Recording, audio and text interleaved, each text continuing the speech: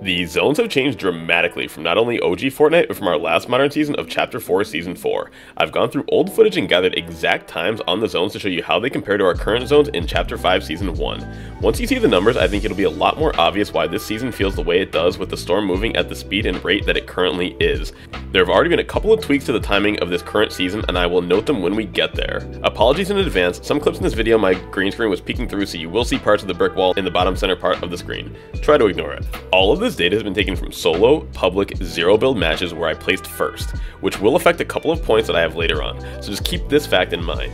Okay, take a look at the numbers from the last season that we played fully, OG Fortnite. From the very beginning of the game, when you can make a decision, you have 24 seconds to drop, 1 minute before the first zone forms. First zone is 2 minutes and 20 seconds.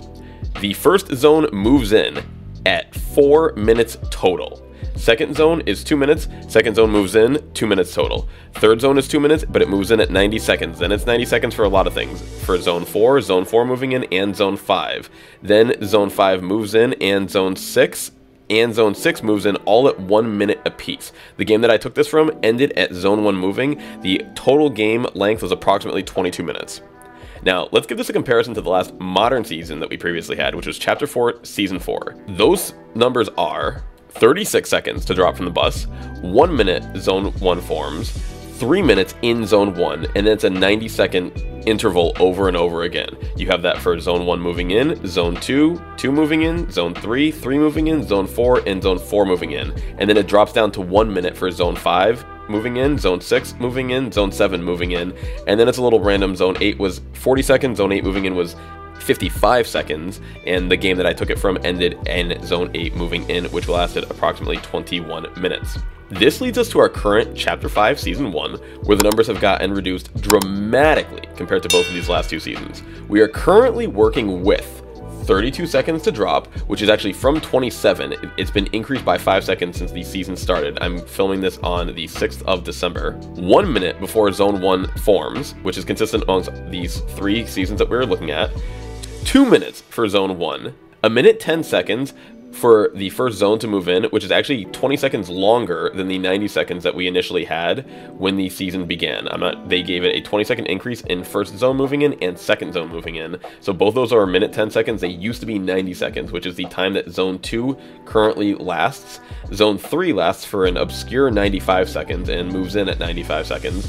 Zone 4, even more weird, is currently at 85 seconds, and it started at 90 seconds when the season began. That's been changed.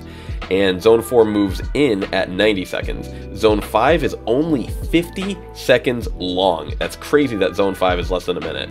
Zone 5 moves in at 70 seconds. Zone 6 is also 50 seconds. And Zone 6 moves in at 70 seconds as well, which is where the game ended. And this was for approximately a 15-minute match. Comparing 15 minutes to 21 minutes and 22 minutes respectively is just crazy. I did the math. That's about a 30% quicker game that we're currently dealing with.